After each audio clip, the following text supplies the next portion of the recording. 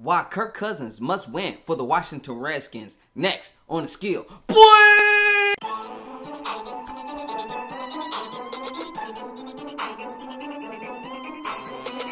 Welcome to another exciting episode of Skill. I'm your host, King Coopa J, and today we're going to be talking about why Kirk Cousins must win for the Washington Redskins.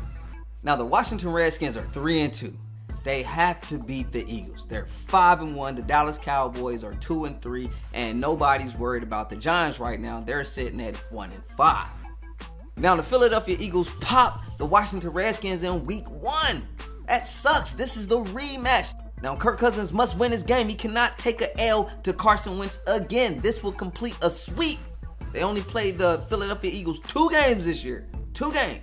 They already got popped once. Come on now, Kirk.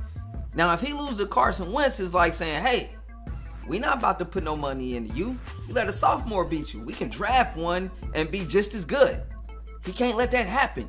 Now, in that game, Carson Wentz threw for 307 yards, 2 touchdowns, 1 INT. Kirk Cousins threw for 240 yards, 1 touchdown, 1 INT. Clearly outplayed him. For the Redskins to beat the Eagles is very important to Kirk Cousins. Here's why. They have to go to the playoffs.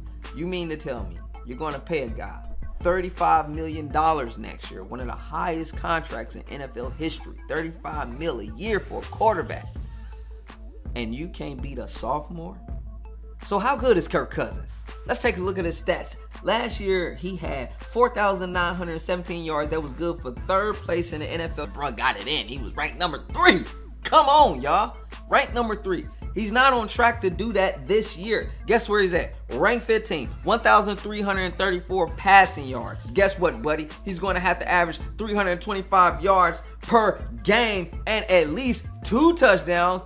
Now, you mean to say, so it looked like Kirk Cousins won at least $35 million a year. All right, so let's just say he does not sign with the Washington Redskins next year. You're looking at San Francisco 49ers. Of course, Kyle Shanahan is out there, so that's the obvious destination for him to go. And then you're looking at Arizona Cardinals, right? Carson Palmer, he's about to be out of there. So that's a possible destination if they don't decide to draft, one of these rookie quarterbacks or something like that. And then you're looking at the Miami Dolphins. Okay, Ryan Tannehill, it's about over for him. And Jay Cutler is not your future quarterback. So that is a possible destination. And I like Jarvis Landry too. That'd be a nice little pair of Kirk Cousins, Jarvis Landry.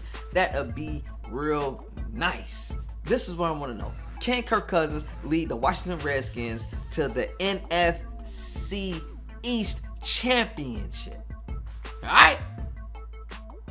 Jump in that comment section and let me know what you think right now. And if you're new to this channel and you enjoyed this video, make sure you hit that like button and subscribe to King Coopa J because we get it in.